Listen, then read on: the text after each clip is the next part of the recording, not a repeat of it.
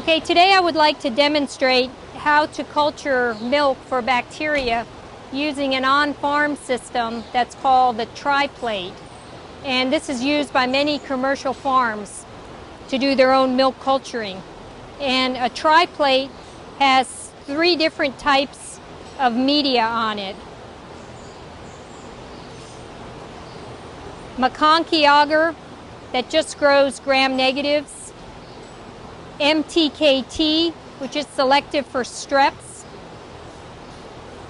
and then factor media, which is selective for staph.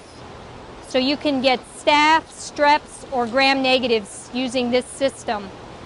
And what we do is take a sterile swab and dip it into the milk sample that we want to culture and plate it, streak it out on one media,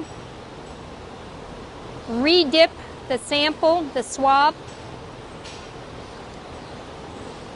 and streak out the second media, re-dip the swab,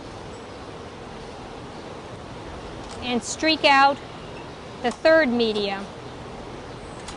Then we put the top on and place it in an incubator and look for growth in 24 hours.